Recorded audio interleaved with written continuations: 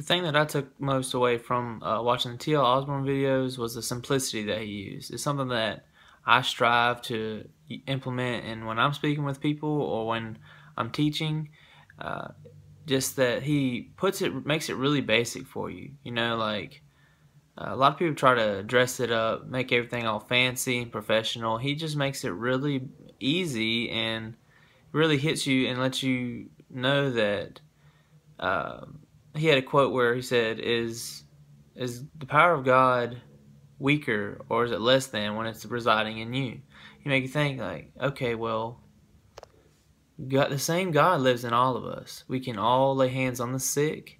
We can all do the works of Jesus, and and then he had another quote where he would say, "Why not? You know, like why can't I do the things that you hear all these people doing, like TL, Billy Graham. Why can't we do that? You know, the same God resides in us.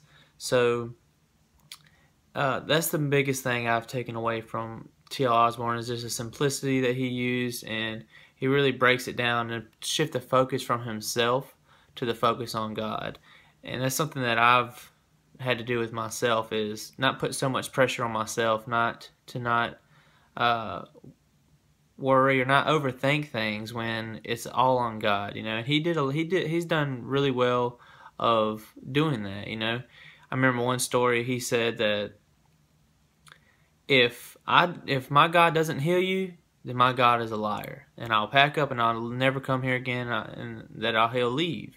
And so he shifted all focus from him and put it on God, and that's what we need to do. So, and God doesn't feel the pressure. That's the awesome thing about that.